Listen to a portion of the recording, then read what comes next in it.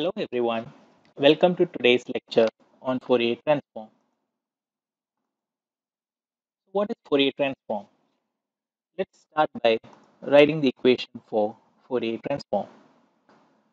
Here, on left hand side of the equation, we have what we call as x of k, which is the Fourier Transform that we intend to find.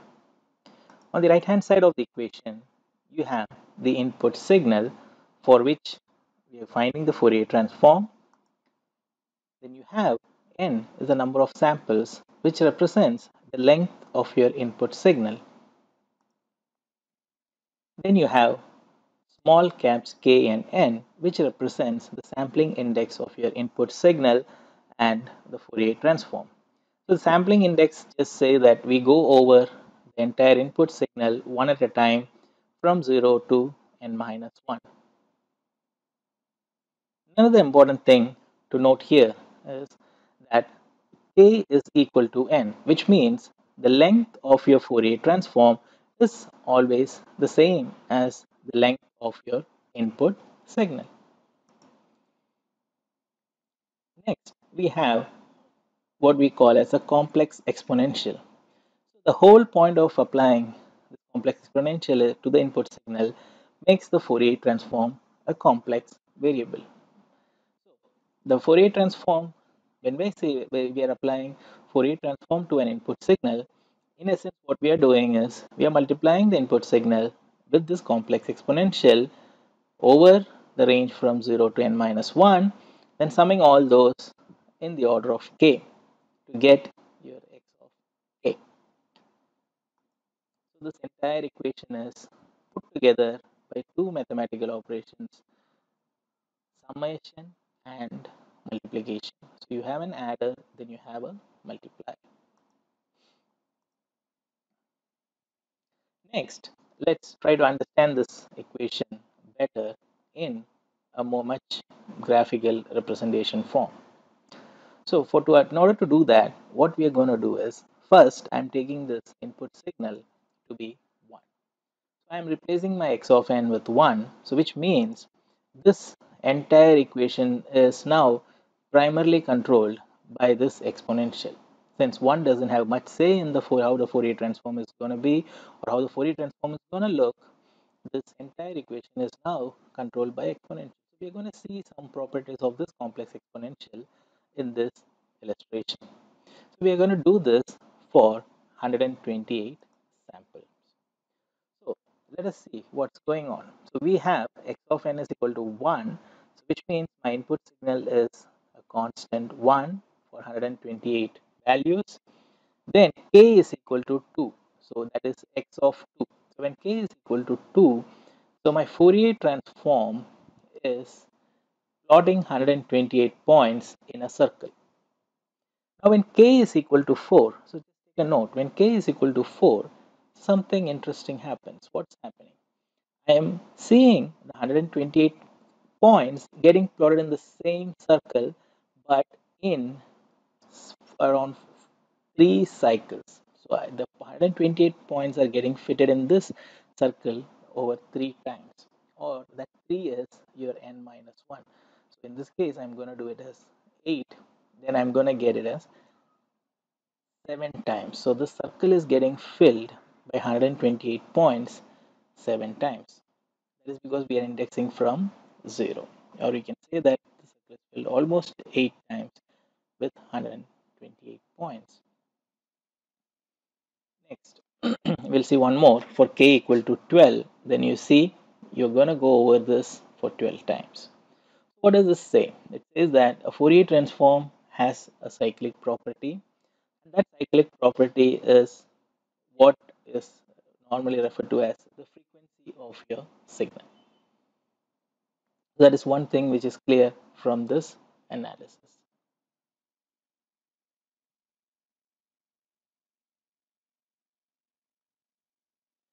Go to the next representation where I'm going to plot all these in one go.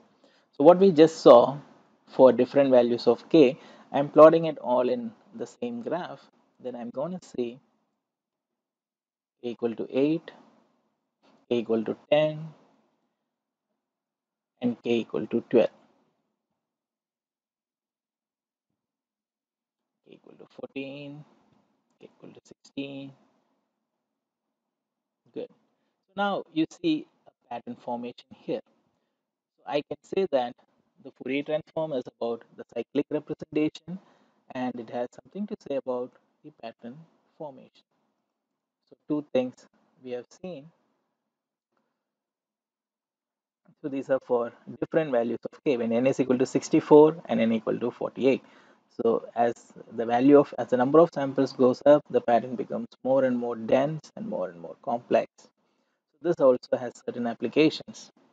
Now let us begin to understand the Fourier transform a little more better by replacing the one with an actual input signal, which is a sine wave. This sign is very important. A sine signal is so important because it's used in almost all aspects of engineering and mathematics. So let us see what a Fourier transform looks like with x of n is equal to sine 2 pi nf. So here the n is already discussed. What is n? We know it's the sampling index of the input signal. F is your frequency or the number of cycles. The frequency or the number of cycles is again popping up here. So let us see how this Fourier transform looks like. So here I'm going to have the input signal on my left hand side and the Fourier transform on the right hand side. So you see here we have a sine wave of 8 cycles, which means I'm going to have 8 ups and 8 downs. So if I count, I'm going to have 1, 2, 3, 4, 5, 6, 7, 8. So for 4 cycles, I'm going to have 4 ups and 4 downs. And you see how the Fourier transform pans out. So the Fourier transform is 128 points plotted over this space in a very symmetrical and a very patterned fashion. When sine wave has 2 cycles, you're going to see the same thing happening. So the blobs are getting less and less in number. So initially we were having around 16 blob, then 8 blob, and now only 4 blob. When the sine wave, the next you're going to see, when the sine wave is having only one cycle and your k is equal to 1, your blob eventually becomes a single blob. So your blob just reduces as the number of cycle reduces. That is one way to look at it.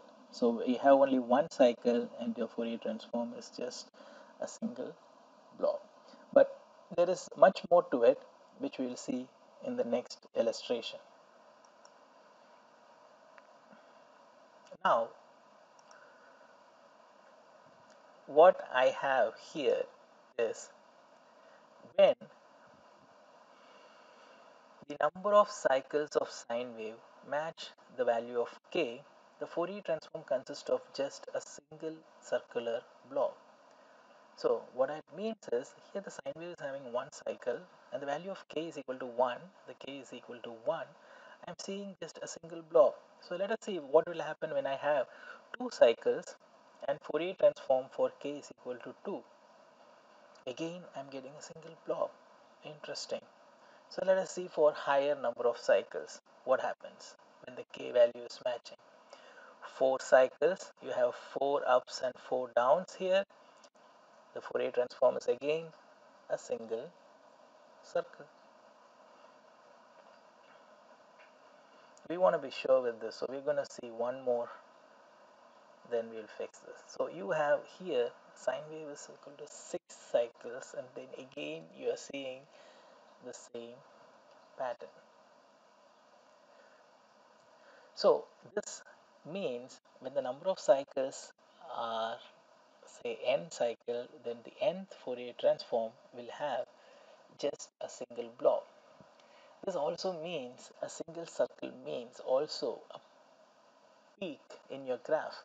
So whereas this n cycle or the 10 cycle represents the frequency of your input signal, the Fourier transform is going to show a peak, which we will be discussing in the next videos. So that peak tells us about the Fourier transform's frequency property. So now I have, we will end with this final demonstration. So here for the number of cycle equal to k equal to 7. So I have my number of cycle and k matched. So what I am seeing is I am representing these points with different diameters.